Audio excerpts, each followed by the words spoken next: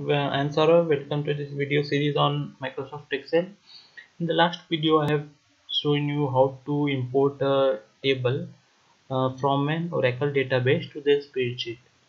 And in this video, I will be telling you how to import multiple tables, that is basically two tables from the database, and join both the tables and display the record in the spreadsheet.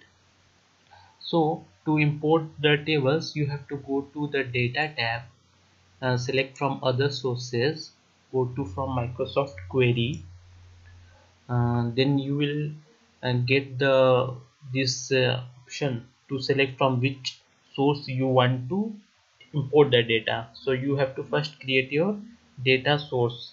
I will tell you how to create in next video. So just select the data source, click on OK. It will connect to the data source and then it will ask for a password. Click on OK, and it will establish a connection with the database, so you can then import your tables here. So like this, you will get the options here. The following tables in your database are there. You just select which table you want to import. Like I have to import employees and department. Two tables I have to import, so I will select employees. I will click this arrow, it will load. Then I will select department table. uh, yeah Departments table.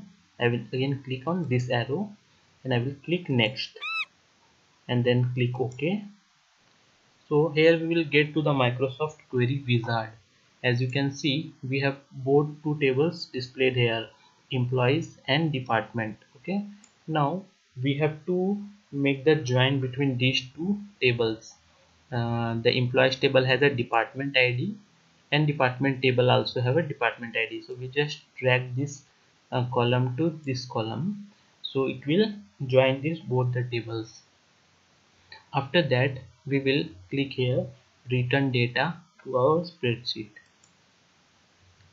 So it will give an option again, like to import a table as a pivot table or as a pivot chart. So we'll just click as a table, we will click OK.